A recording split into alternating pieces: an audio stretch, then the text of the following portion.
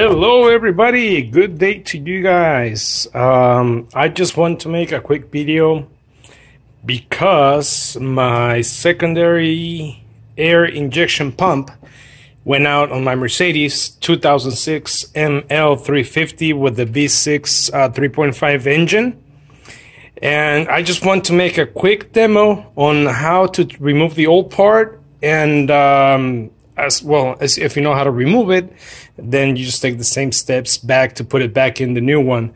So this is the new part that we got. We went with the Bosch. I know it's the more pricier one, but it seems like everybody's giving it better reviews.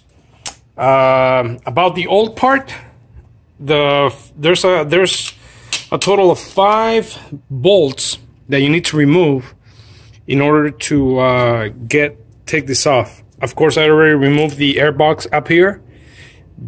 I'm not going to show that. If you're willing to do this, it's because you know how to remove the air box, so I'm not even going to worry about that. Then, of course, got to get this hose out of the way. And I'm using a T30 Torx to remove these bolts. And we got one right here. So you remove that one. The other one is down there. And get some light in there. There you go. That's the other one. So 1, 2, and then you got 3, 4, 5. This one's gonna be the trickier one to remove, I believe.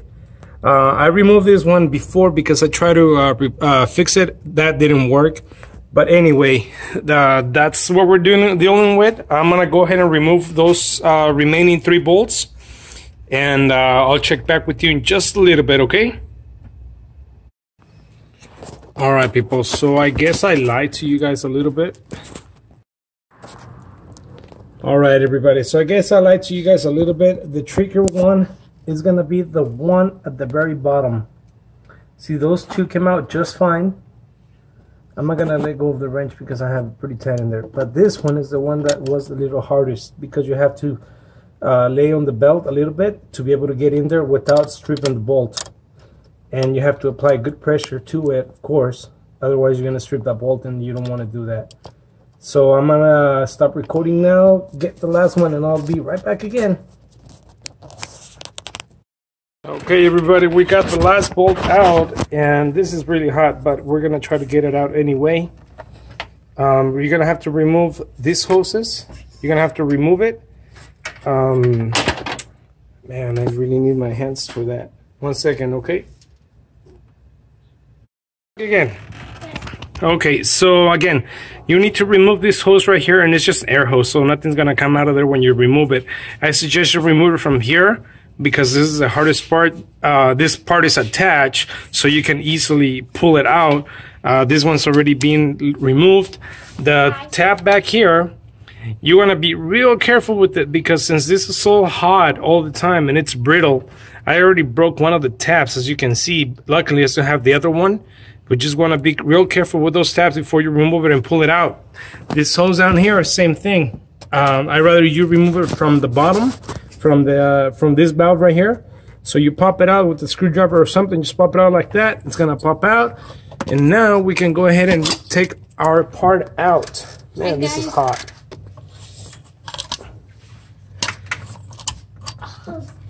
Okay, we got it out. Gotta get that hose through there. And that's it. There we go. We got the part out. We are going to remove it from the bracket. You don't want to remove the bracket from before you take it out. So now that it's out, of course, you're gonna take off those 2 hoses because they're gonna go on the new part, and take those remaining 3 bolts out here. While you're out, this is gonna be the easy part now. I'm gonna go ahead and do that, and I'll show you how it looks like once I'm done with it, okay people? Friends, so we got the new part in. Said I just removed the old one. This is the old one right here. Put the caps in here, I don't know why. It's not like I'm gonna use it again. Or maybe, if it turns out that this is not the problem, I can reuse it or maybe resell it. I don't know. There is only one way to put the bracket in. It's not going to fit any other way. Now the tricky part, another tricky part is gonna be to get it aligned, because there's these lines right here that you really gotta watch out for. Gotta watch out for these lines. By the way, these are the bolts. You got 3 long ones and 2 short ones. The short ones go in this other bracket right here. 1, 2. The long ones go in here, here, and down there. Okay? That's where your long ones are gonna go. I suggest you put in these ones first, because those are gonna be the easiest ones to get aligned. And once you got that aligned, you can go in for the harder one, which is down there. Once everything's aligned in place, you can go with the harder one. There's no point on going with the hard one first and then the other ones. But anyway, let's go ahead and put it in there. Again, watch out for these lines when you're squishing it through there. I don't think they're gonna break. I took the old, like I said, I took the old one out once and put the bracket right in between here. Nothing broke. They're fine. See, it seems like they didn't even rub or anything. So let's go ahead and put it in there. So we worked in, sorry about that, all of the bolts. I spent about 10 minutes working that one in slowly, because that was the hardest one to get in, and of course the hardest one to get out, that particular one right there. And that's because this belt is on the way, and I didn't want to take it off, because you don't really need to. It's just going to be a little bit more hassle, but you can still do it without it. I already tightened that bolt. All the other ones I just got them tight. I just did them by hand. I haven't really tightened any one of them. But I'm gonna do that now. I'm gonna go ahead and get them all tightened. I don't know the specifications, so I'm just gonna go with my hand, and I'm gonna check on a few days after it's been running. I'm gonna check in a few days how. And look at that! Oh shoot! I just lost my bit. I'll get it. Anyway, see that? This is loose already. What the hell? I gotta get that tightened a little bit more.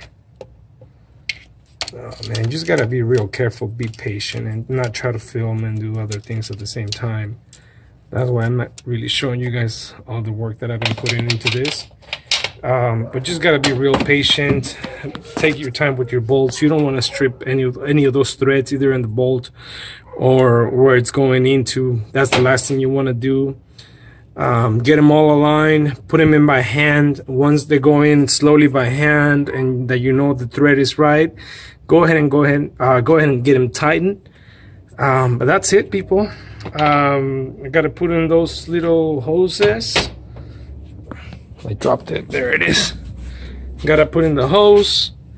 Gotta put in the big hose. I'll show you in a little bit how it's done, how it came out, okay? And then put everything back together except the front cover. We don't have that one on yet. We got all the connections put in there. This hose right here, let's check everything's connected the way it's supposed to be. Yes, that looks good. All the bolts are in place. 1, 2, 3, 4, 5. 5 bolts, all are tight. By the way, this one was not loose. See, it's got movement anyway. It's got a little bit of slack. And it's got those bushings right there. So, see that? So don't worry too much about it. This one's not loose. It's actually pretty tight with this part right here. We're gonna go ahead and clear the code and run it, and hopefully the code doesn't come back on. Okay, so that's it basically. If the part is the one that was damaged, the code is gonna clear up, and that should do it. If not, I'm gonna have to figure out what else it is, but that's how you change the secondary air pump if it's broken. Thank you very much, everybody, for watching. If you like this video, please consider subscribing right here. Got a few more how to do videos on this vehicle around here. Thank you for watching. Have a wonderful day.